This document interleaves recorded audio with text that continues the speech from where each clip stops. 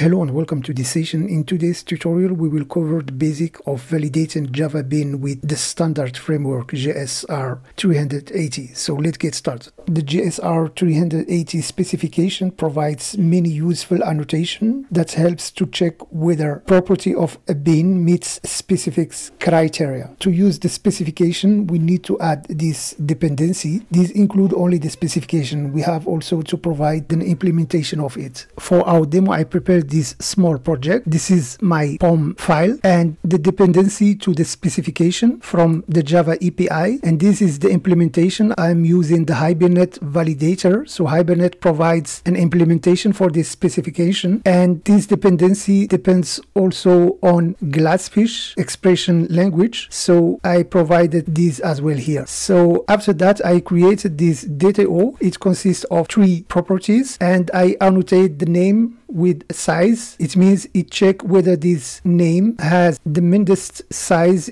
should be 3 and the maximum 50. Otherwise, this entity will be marked as not valid, and this will be the message. And the email is annotated with annotation from the specification, and when this is not a valid email, we will get this message: email is not valid. And after that, I implement the validator using this one validator factory. I'm creating this one. This is from this Java specification. After that, I create a validator, and after that, I created the static method to validate my entity. And to test the whole things, I created this JUnit class. This is the happy pet here. As you see, I'm creating user DTO, and you see that everything is okay, valid email, and the name is also okay. And I'm using the created validator to validate the user, and it shouldn't any violation in this case. So let's run this one.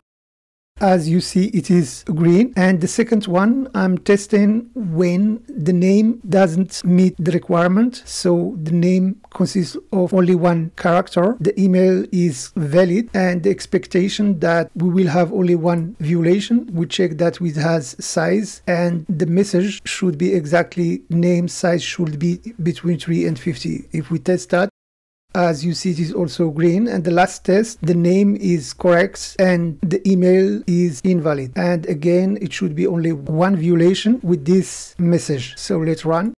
And as you see, it works. We could also add other test cases. So this was a quick demo how to use Java validation of beans. I hope this was helpful. Thanks for watching, and bye.